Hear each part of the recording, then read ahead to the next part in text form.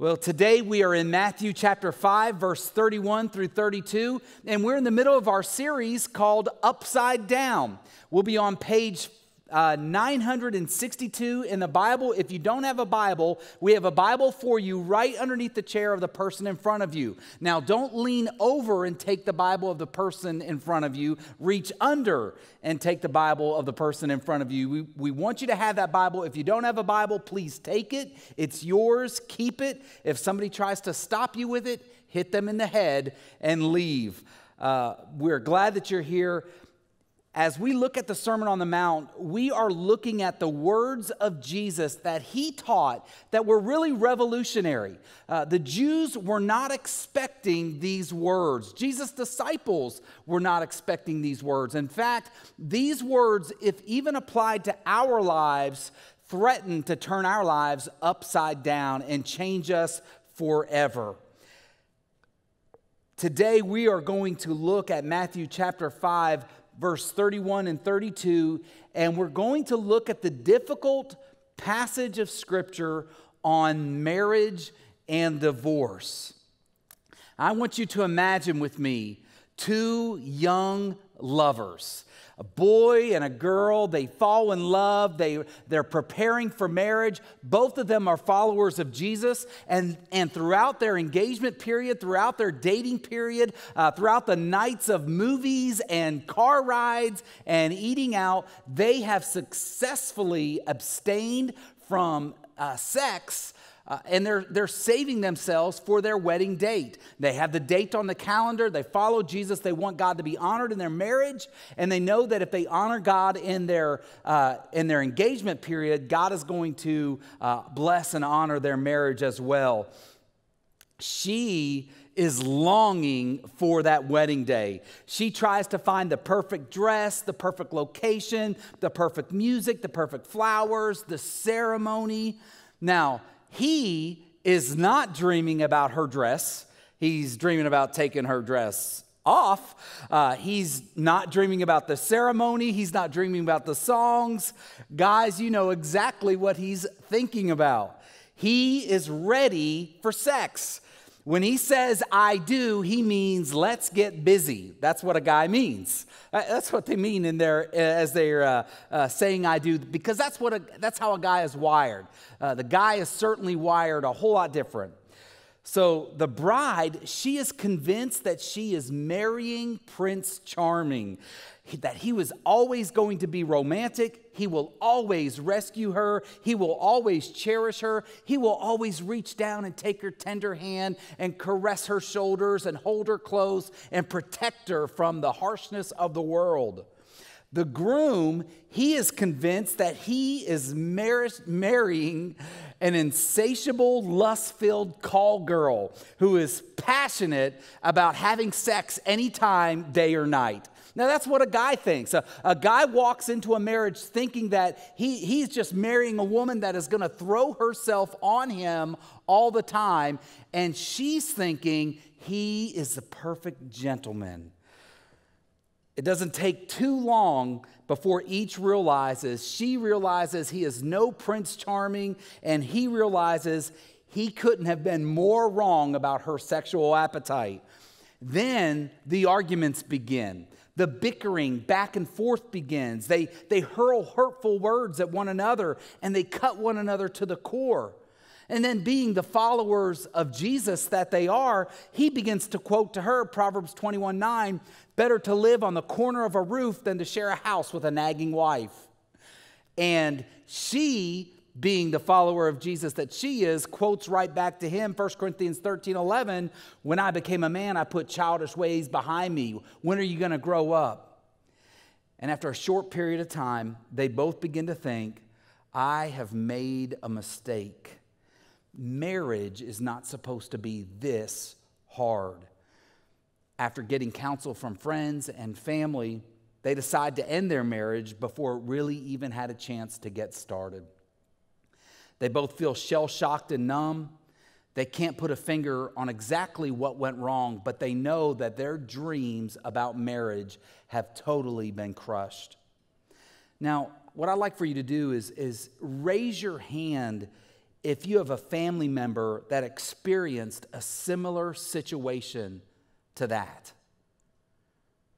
Okay, now raise your hand if you personally have experienced a similar situation.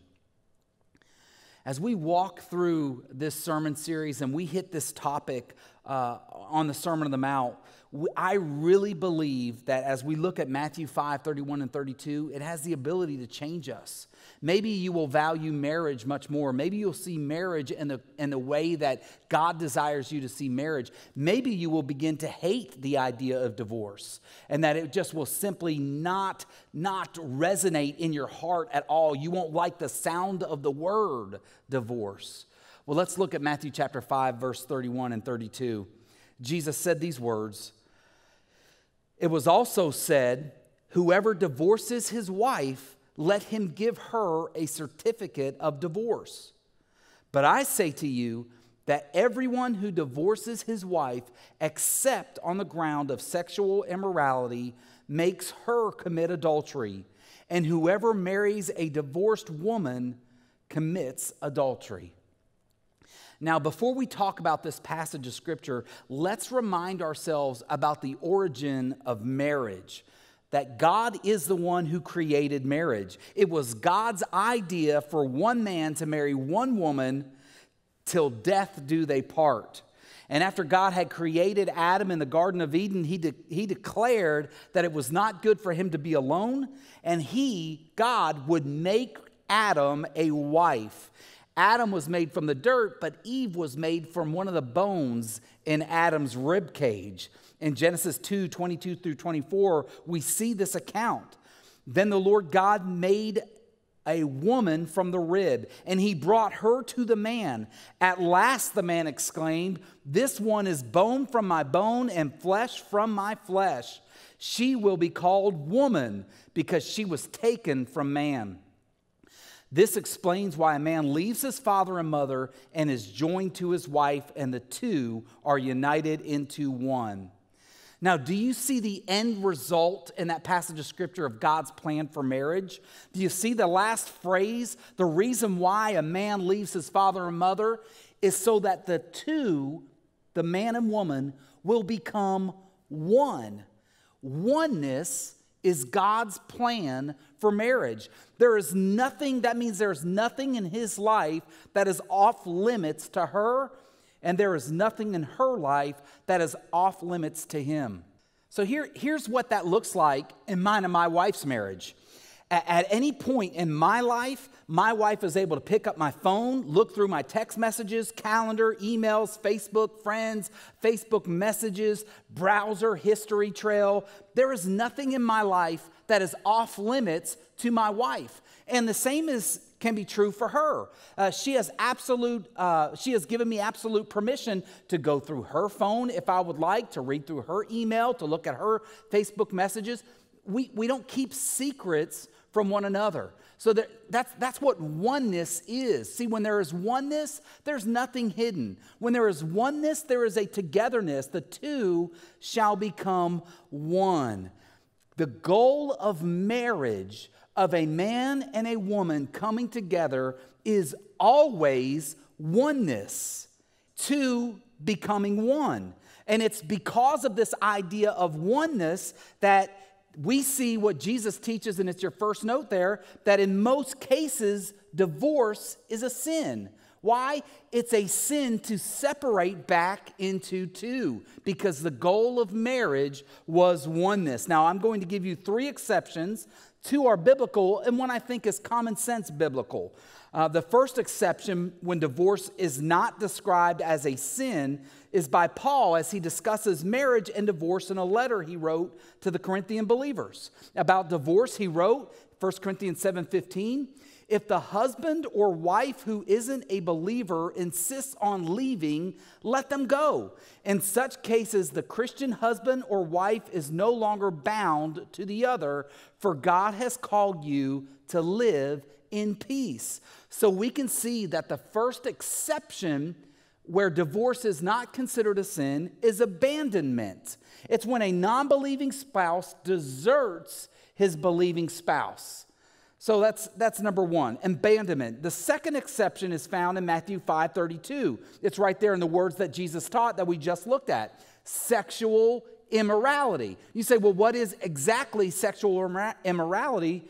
Well, sexual immorality is exactly that. It includes all sexual sins, adultery, affairs, pornography addictions, and especially if a spouse is sexually abusing their children or any minors. That all falls under the category of sexually immoral. It would be sexually immoral for a mom or a dad to sexually abuse their children. And so that spouse, when they find out, it is okay for them to divorce their spouse to protect their child because their spouse has committed sexual immorality.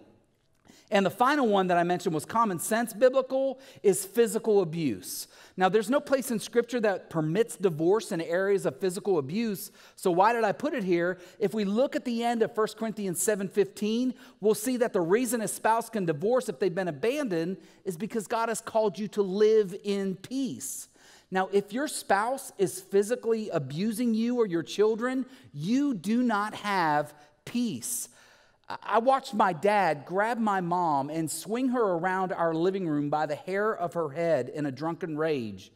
If you remain in a marriage where physical abuse occurs, you are perpetuating a cycle of violence that your children will begin to accept as normal. You see, I thought all the drunkenness and all the abuse and everything that was happening in my family, I thought that was normal. I thought it was functional, and I didn't realize how broken and how damaging it was until years later after I became a follower of Jesus. So if you're caught up in that, if you're wrapped up in some form of physical violence at your home, get out, call the police, press charges, take photographs, have proof. Now, let me add, before you get the sense that I'm kind of excusing divorce, I want to add a massive caveat to all three of these exceptions. Reconciliation in all three of these instances is always preferred. A bruised reed he will not break, a smoldering wick he will not snuff out. You and I are saved by grace. God is able to redeem any marriage. God is able to redeem any past. God is able to give a second chance or a third chance or a fourth chance anytime he wants. He is able to redeem difficult journeys.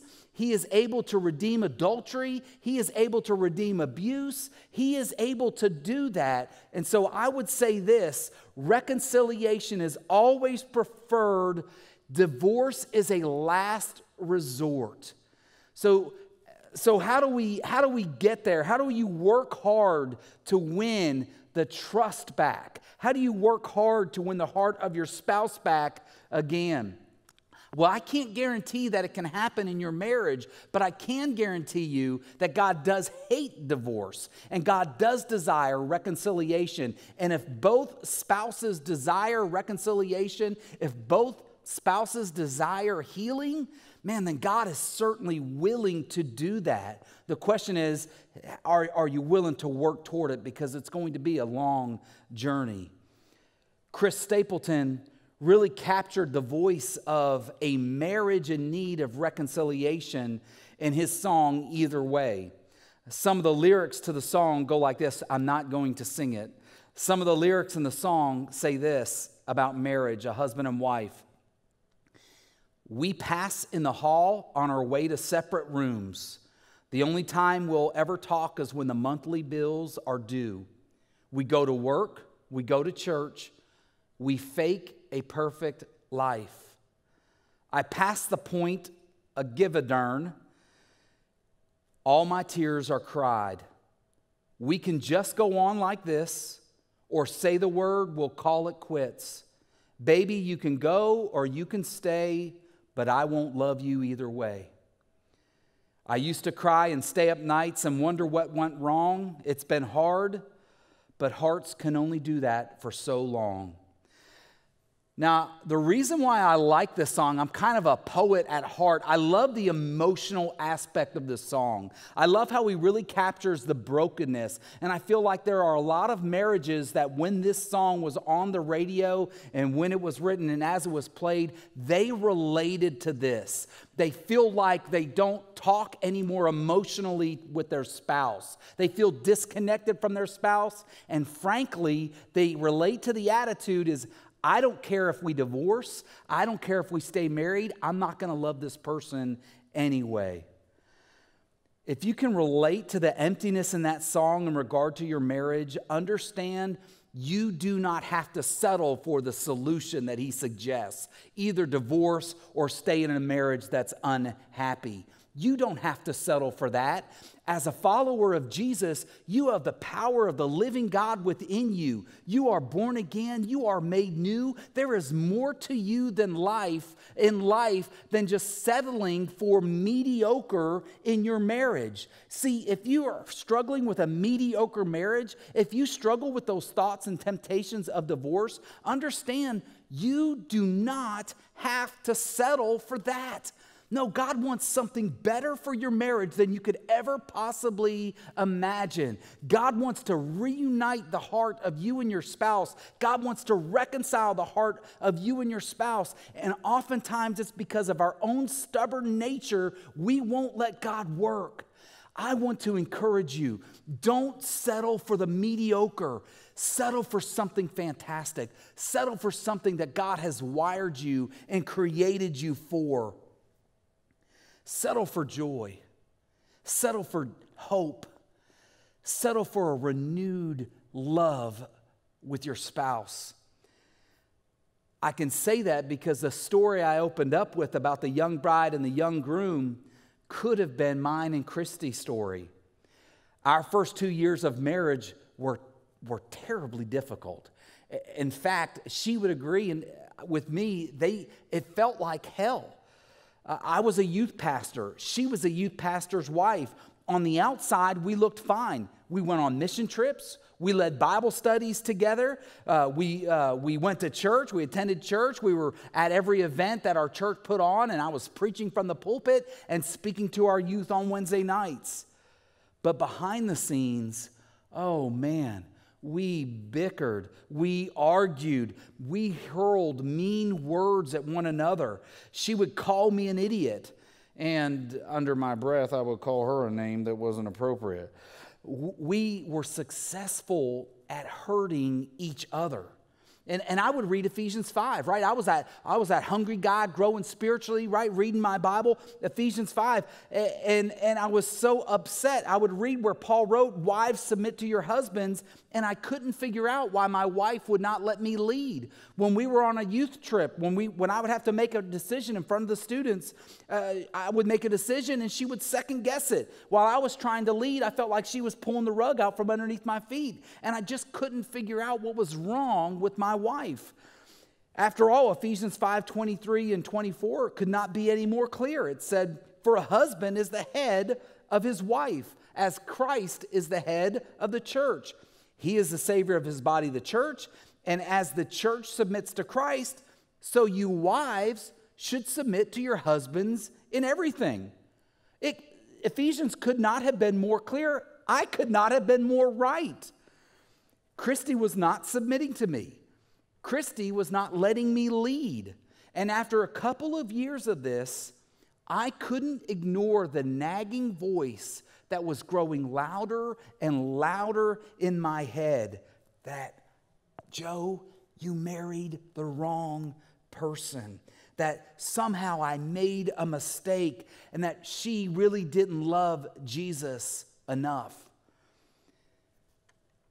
And then God showed me that I was so focused on Christy's role that I had failed 100% at understanding my role. I failed 100% at understanding the role that God had for me in Ephesians 5. First, in that Ephesians 5 passage, I had missed completely Ephesians 5:21. where Paul wrote, and further, submit to one another out of reverence for Christ. Now, in that passage, Paul wasn't yet speaking to husbands and wives, but he had just spoken about every relationship imaginable. And he was saying, hey, as followers of Jesus, submit to one another. Have that mutual submission, that mutual oneness. He taught that throughout Scripture, that followers of Jesus ought to always practice mutual submission. That we always set aside our own selfish desires and selfish ambitions and live to serve other people. So, secondly, I had missed Ephesians 5:25 that spoke specifically about my role. For husbands, Paul wrote, this means love your wives just as Christ loved the church. He gave up his life for her. Now, if you have a Bible, and you currently do, if you've never had a Bible before, you got one now, here's what I want you to do. I want you to go to Ephesians 5:25, and I want you to circle those words, he gave up his life for her. See, God showed me that his desire is not for me to lead, but to give up my life for my wife. Husbands and wives, your marriage is not doomed to fail. It takes both of you working hard, but if one of you will die to yourself, if one of you will die to your selfish ambitions, if one of you will begin to allow God to change you, God is going to bring reconciliation, and God is going to bring peace to your marriage. So I want you to understand that you can prevent divorce by prioritizing oneness. See, God's design in marriage, once again, is that two people, two sinful, two selfish, two unrighteous, ungodly people will become one. And I can tell you, that is what doesn't make any sense. Marriage is an incredible mystery to me. You take two people, typically young people who just out of college, or maybe during college, or maybe they haven't gone to college yet. You take two people and you put them in a one-bedroom apartment and say, okay, you're now one. It doesn't make any sense to me. I don't understand it, and that is a great mystery. And it's so powerful of God's, and it's so demonstrative of God's design for marriage. You take two people, they leave their parents, they come together, and they form one flesh. Oneness is the goal in every marriage. Every marriage, oneness is the goal. Submitting to your husband and giving your life up for your wife is submission to oneness. Now, if you have a hard time thinking about a wife submitting to her spouse or a husband submitting to his wife, just think of it in terms of the context, hey, I'm going to give myself to oneness. I want us to be one. See, it took me those first 2 years to learn that I was not the chief tiebreaker in my family, right? I mean, I just thought I was. That's what I thought my wife submitting to me meant. See, I thought that if she wanted to do this, if she wanted to do A, and I wanted to do B, then as chief tiebreaker, I did B, or we do B. And then she's dragging her feet, and she doesn't like what we decided to do. And I thought, man, her heart's just not right.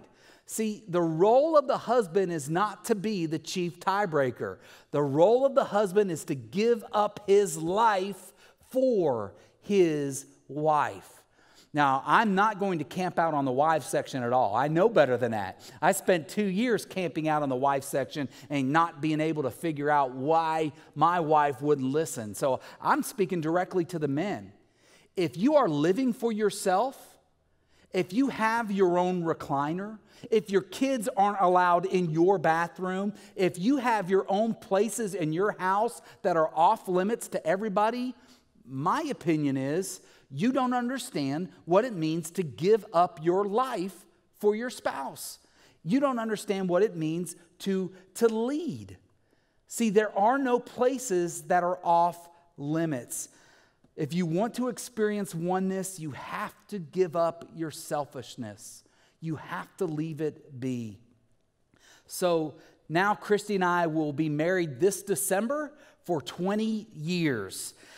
2 years longer than my parents made it.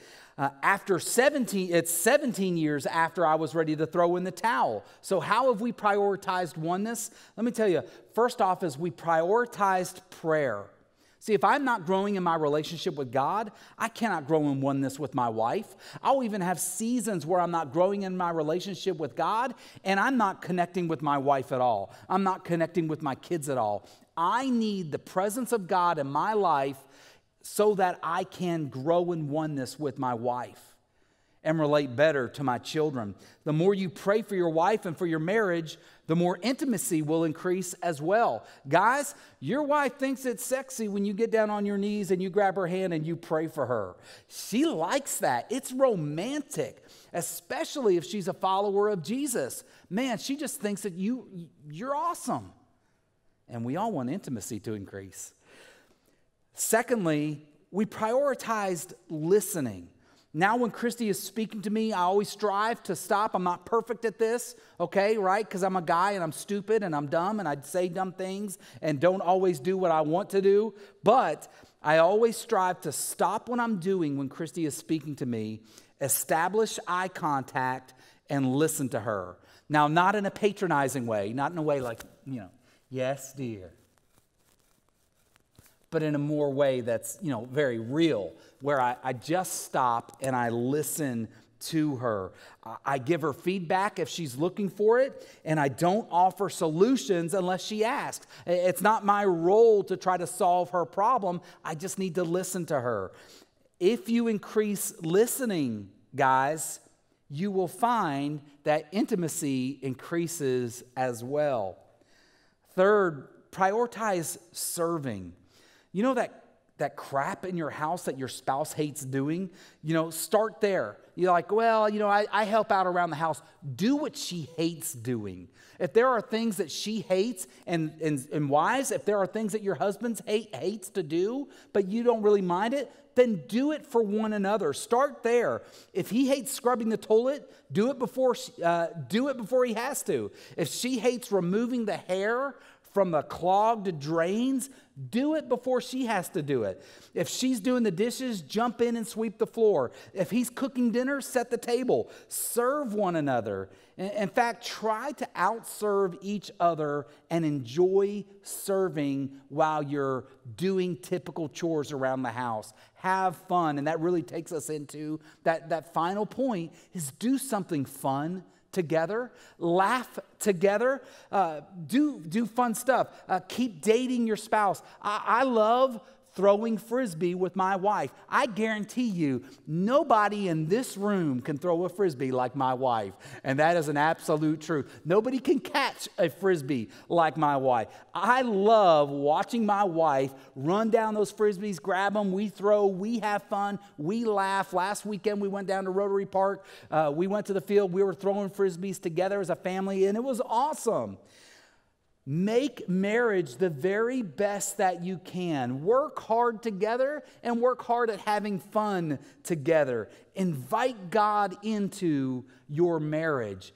God desires that you laugh and enjoy the wife of your youth while you are young. So guys, make the best of this. Ladies, make the best of this. God has brought you together until death do you part. Don't allow the world to determine whether or not you can have a successful marriage. Now, let me speak just kind of clearly to those of you who are not yet a follower of Jesus. Maybe your marriage is on the ropes because you've never committed your life to following Jesus.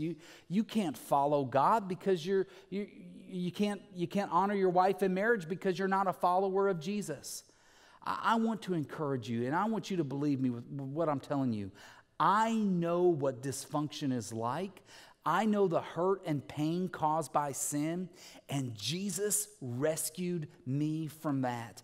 I surrendered my life to him when I was 18 years old, and years later, when I was 26 and 27 and 28, I was still wrestling with this idea of marriage and how to get it right. I can't imagine Me who had Christ in my heart and in my life, I can't imagine what it's like for you.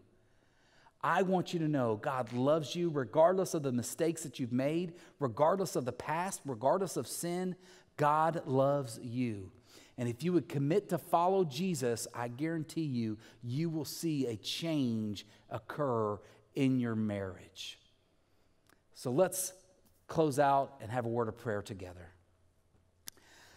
Father, we want to say thank you for loving us. Thank you that in the midst of our brokenness, in the midst of our selfishness, in the midst sometimes of our hate-filled selves, Lord, you are working.